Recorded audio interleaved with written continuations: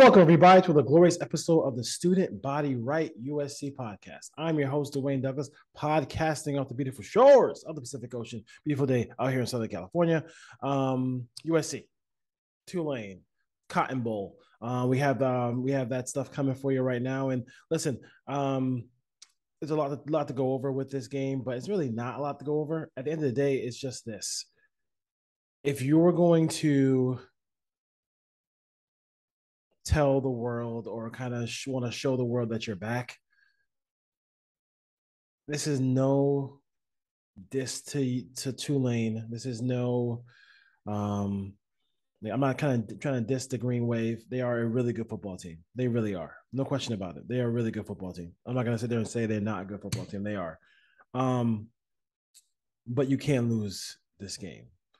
You know, I mean, Mike Tomlin has one of my favorite sayings that the standard is the standard. And it's true. The standard is the standard.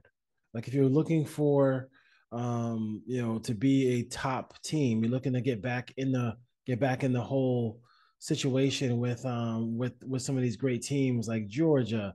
Get back into these same conversational pieces with Alabama and being a top program. You got to win this game. You're looking around the Pac-12. You know, as far as the Bulls go, Oregon won their game. Washington won their game. They beat Texas. Like these Pac-12 teams are showing the nation what we saw all year from the Pac-12, that they are a really good conference. Now, as soon as they get really good, and as soon as people discover the transfer portal and they want to come to the Pac-12, and quarterback after quarterback decides to come to the Pac-12, USC and UCLA are leaving.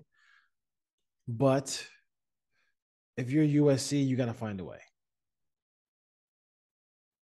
You can't lose a game to Tulane. Now, it doesn't matter how it is. It doesn't matter how it looks. We don't really, I'm not looking for style points here. Jordan Addison's not going to be there. They had to reshuffle the offensive line because of some injuries.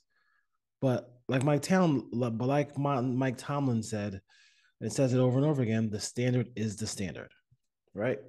The standard is the standard. And if you want to build up that standard at SC, you can't lose a game to Tulane with the funny logo, all that stuff like that. They are a good team. Like, I'm not disparaging them as a good team. They'd be a middle of the pack, Oregon State-ish type squad, right? If they were in the Pac-12. We know that. Good team, solid ball club. I have all the respect in the world for them as a good team. 11-2. Really good squad. Went to Manhattan, Kansas, right? Not easy place to play. Went to Manhattan and won that game. So we know where where they stand. They can beat some quality opponents. They can play with some quality opponents. They're a really good squad. They're well coached, all those things. But if the standard is the standard, right? If the standard is the standard here,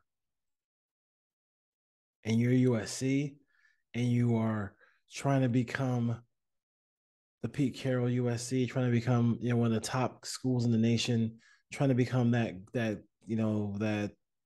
dominant force again, you got to start stacking some bowl wins.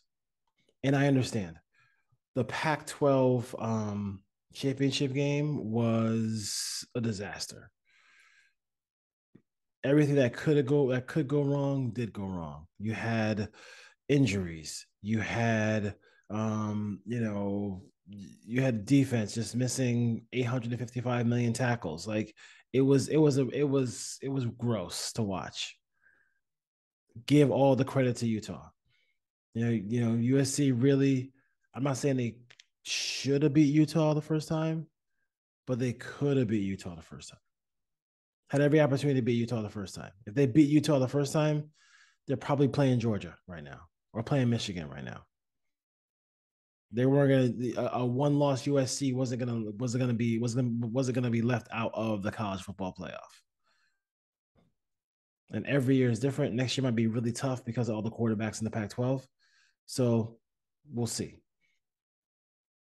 But if the standard is the standard and USC is fight on and all this other things, and Lincoln Riley and Caleb Williams, a Heisman Trophy winner, are we gonna Heisman Trophy winner is gonna lose to Tulane? We got to find a way to make sure that doesn't happen. And he may be hampered in this game. I don't think he has that full allotment of his mobility there. I think he's going to play. He's listed as probable in this game. So we'll see about that. I know Michael Jackson the third has an undisclosed. I mean, at college football, they don't, some schools don't show injuries or disclose injuries, so I can't sit there and say that's a thing there. There's some schools tell you who's hurt. Some schools don't tell you who's hurt. The USC has been on that path where you don't really know who's going to play, when they're going to play, all the things like that. So whether it's 41-40, it doesn't matter. It doesn't matter how this gets done. It just needs to get done because you're trying to build something that's a long lasting moment here for this program to become the best it can be, and for this program to be able to take it to another level as far as, instead of being on the outskirts, just on the outskirts of the college football playoff, for them to be a perennial college football playoff squad. The quarterback play is going to be great at USC. It's going to be fantastic. Not even a question about the quarterback play at USC. Caleb Williams is their quarterback, Heisman Trophy winner. Probably going to, if he plays again, plays one more season like this, he's going to be the number one pick in the draft. Behind him coming in is Malachi Nelson, who, you know, that kind of that same mold. Great arm strength, great touch, like can do so many things. And he also can keep plays alive with his feet, which is a kind of a staple of quarterback play under Lincoln Riley. So if the standard is the standard, if USC is USC and the Trojans, who, a lot of things are not going to be going in their favor in this game. Those boys got to get up at 7 a.m. to get ready for this game. I mean, it's 7 a.m. Pacific time, their body clocks, right? Like this is like an old school like NFL situation, right? Where you go, the West Coast team goes to the East Coast and it has to play a 1 o'clock East Coast game, which is 10 o'clock their time, body clock, right? Like those guys got to be ready. They had a lot of time off. The Trojans have had a lot of time off. So you can lick your wounds. You feel bad about that situation there. If they have, Travis Dye, if they have this, if they have that, like, if Caleb doesn't pull up doesn't, pull his hammy in this game and just kind of just gutting that game out, playing on one leg. Coulda, woulda, shoulda of the season against Utah, right? Utah's favored against Penn State in the Rose Bowl. So a lot of different factors in this game are going against USC. USC's run defense has not been good. Tulane has a great running back and a quarterback who takes care of the football. So that's going in their favor as well. So there's a lot of things going in their favor. But if the standard is the standard, and I keep saying it, like they have to set a high standard that they're not going to be a USC team that loses to Tulane. And this is not to rank on Tulane or just Tulane, but you gotta win this game. If you're USC, you gotta win this game. You can't play games here. You can't mess around. You gotta win this game. And I'm not saying it. When it comes to bowl games, like the regular season, you worry about like the whole like, oh my god, the style points, how much you win by. Like, did you win by enough? Did you score? Could you, if you win by 20, is that enough to impress people opposed to winning by 50? Right. And when you get to the bowl season, it's just you want to win and you don't care how it looks. Absolutely don't care how it looks. You want to win the game and keep that thing rolling, keep the positive vibes of this season rolling. You lose to Utah twice. That's the only blemishes on your schedule. I can live with that if they end the season 12-2 with a bowl win in the Cotton Bowl against Tulane.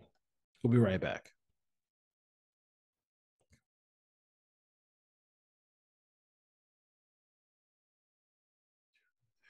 All right, let's go. Let's head to Dallas here to talk about the Cotton Bowl here, and let's talk about the opponent here, right? So Tulane is the Tulane Green Wave, really a really well-rounded football team, no question about it. Quarterback Michael Pratt, 64% on the completions, has 25 interceptions, 25. That'd be great if he had 25 interceptions, but no, 25 touchdown passes, 5 interceptions, been sacked 23 times. Um, so he's been pretty solid for them all year. Look at their passing game. They have 30. Their top receiver Shea Wyatt has 35 receptions. But you look at the whole breakdown of this team, and they don't have anybody over 35 receptions this year, right? And they have a bunch of guys between 23 catches and 35. So Deuce Watts has 31. Jackson has 32 catches. Lawrence Keys has 30 catches. Tyreek James, the tight end, has 25 catches. So like they spread the ball around. So there is no one. I think that those are the kind of opponents that you worry about a little bit too, because you're saying to yourself, okay, they spread the ball around. So basically, anybody they put a lot like USC, anybody they put on the field is a threat in the passing game. So you can't sit there and say, "Oh, we're going to key on this guy. We're going to key on that guy." They spread the ball around to everybody. So that's one thing you got to look for in this game. But I do think, for USC, like they have to go out there and just put everything they have into stopping Tajon Spears. Like Spears cannot get wild in this game. Spears is averaging 6.5 yards a carry. He's played very well this year for them. He has run the ball, um, you know, exceptionally. So you got to be, and he's also a pass catcher out of the backfield as well. So basically, wherever he is, you need to find out where the heck he is. Like as soon as if he goes to the bathroom, you got to find out, what stall he's in. The guy is wherever number 22 is, you have to find him. This can't be a game where like you let their best player just destroy you. And for Tulane, this is going to be like their Super Bowl. This is going to be their how can I put it? Their college football playoff situation for them. That's what they are going to feel like this is. So for USC, you got to be careful in this game, and like but as much as they spread the ball around, you know where the ball is going. Like and you know the ball is going to this running back. you know, this is a game where I think, can if USC doesn't run the football well, you can still see a path to victory, right? If Spears doesn't run the football well, do you see a path to victory for the Green Wave? I don't think so. So I mean, so as long as if you can do what they did against Charbonneau, they can do what they did against the running backs for Notre Dame. I think they can. I think they can do that. I mean, is that's the question you have to ask yourself: is if Tulane played Notre Dame, who wins? If Tulane plays, other teams on the Trojan schedule, who wins? And that's the biggest questions you might have about that. I mean, like I said, they would be a middle of the pack team in the Pac 12, And USC pretty much, I mean, they beat all the middle of the pack teams in the Pac-12.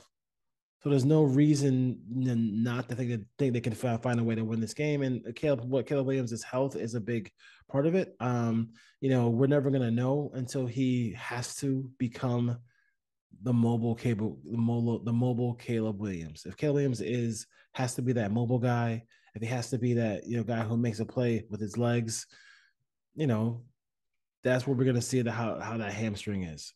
And then you might have to see Miller Moss. But on the Tulane side, defensively, they don't talk about bend don't break. All the metrics show that they don't give up a lot of big plays, and they don't make a lot of big plays. But they just force you to just dink and dunk and get down the field, and that's the way that defense kind of operates, if you will. So if you're looking at how to attack them, I mean, they don't just take what the defense gives you and just keep moving the football. USC has been a team, but with the exception of the Pac-12 championship game, they take care of the football at the highest level. The running backs don't usually fumble. Caleb Williams doesn't usually turn the ball over. The wide receivers don't fumble. I think Jordan Addison fumbled one time and he got it back. And Jordan Addison won't be playing in this game, so that's going to be huge. That's no question about that's gonna be a huge factor as far as that goes. Him not playing in this game is gonna be a big factor. So that's how from the Tulane side, from the USC side, the offense is gonna have to do what the offense does. They've been doing all year. I think the biggest concern for USC in this ball game is their defense, and there is a reason for concern because when they tackle, it's all good in the hood. When they don't tackle, it looks pretty bad. And you can say about any football team, but they were giving up some huge plays to Cam Rising and everybody at Utah. I mean, they're guys who were just they're gonna be able to tell their grandkids about that championship game against USC. Guys who are not gonna be guys are gonna be like, just they're gonna graduate and be able to have that tape and show their kids, hey, look what I did against SC in that championship game. Not that they don't have quality players on that team, they do, but I think that's a huge part of it as well. Is that you have to find a way to mitigate their big plays and just stop this run game. And I do wonder, I do worry a little bit about the offensive line and the continuity there because they have some injuries. But with that being said, I do think USC, Austin Jones is going to be a huge factor in this game. I think I'm looking for a little Raleek Brown too. We've been sitting here waiting for this, and maybe it won't come this year. Maybe it'll come next year, but we're still waiting for that Raleek Brown like explosion, right? That game where he just he takes a screen pass 70 yards for a touchdown, making people miss all over the place, right? Or that inside run that he just breaks for a huge gain, and get things going that way. So the pieces are there. They do have some depth issues at wide receiver, but Mario Williams will probably be the healthiest he's ever been all year. I think I'm looking for him to have a huge game. Um, maybe not in like in a 10, maybe not in catches, but in probably yards, like maybe 4 catches for $150 or something like that. I mean, those are kind of things that Mario Williams can do. And I think obviously on this show, how we feel about Taj Washington. I think Taj Washington could be a huge factor in this game. His quickness, his ability to kind of slip through the cracks of that Tulane secondary, and make a big play here and there. And I think also too, if USC is able to win, able to get some big plays in it, you can see, Tulane, who hasn't given up big plays all year, say, hey, what's going on? Like that's a huge part of it. Like how do they handle a situation where they don't give up big plays all year, but you're playing against the Heisman Trophy winner, you're playing against USC, you're playing against Lincoln Riley, who's explosive as hell, and you start leaking plays defensively. Another factor is you have a coach who is sitting at home for a long time with game film on Tulane. You gotta think that this offense, whether that they got some plays for Tulane, and probably vice versa. But like this guy is one of the preeminent play callers in all of college football, so I expect his offense to really shine in the Cotton Bowl. I really expect that. I really expect him to be able to do that in this game. Big part of that game for SC. So I know people are it was the first show we had in a long time. Thank you for hanging until the end. I didn't want to get into the recruits and the transfer portal stuff until after the season's over. So let the Cotton Bowl go. I have to go to the Rose Bowl, so I would really not want to go to the Rose Bowl. Bad enough, I got to see Utah play Penn State. So I got to go my second straight football game where I got to go see Utah play. But then I got to go. I don't want to see that game knowing USC lost. So hopefully they win that game, and then I can go to then I can go to the Rose Bowl and be able to watch that and have a good time. Just watch a good college quality football program. A couple of friends of mine are really good, really big Penn State fans, so it should be fun. And I personally have never been to the Rose Bowl, so that should always be a good time there as well. So prediction time, and I think USC, Lincoln Riley, Caleb Williams and company find a way. I think Kyle Ford is an X factor in this game to make some plays. I also think Taj Washington, as always, is a guy who I really feel like is gonna be able to make some plays here. And I think Mario Williams, like get him in space, get his ability to make plays as well. They have to get over that first quarter of being playing at 10 a.m. in the morning. They should be able to do it because they've had a long break in between the Pac-12 championship and now, and they need to show some readiness. So I think I would say 35-32.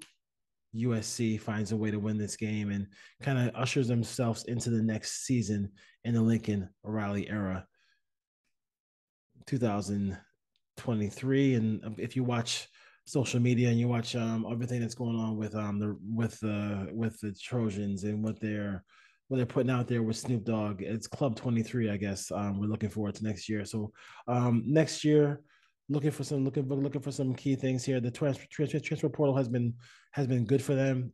We'll talk about those players next episode, probably after, and we'll do all that stuff after the Cotton Bowl. We'll see if USC will do a reaction show to the Cotton Bowl, and then after that, we'll get into all the off-season stuff with the Trojans. So, as always, on a Student Body Right USC podcast, fight on, folks.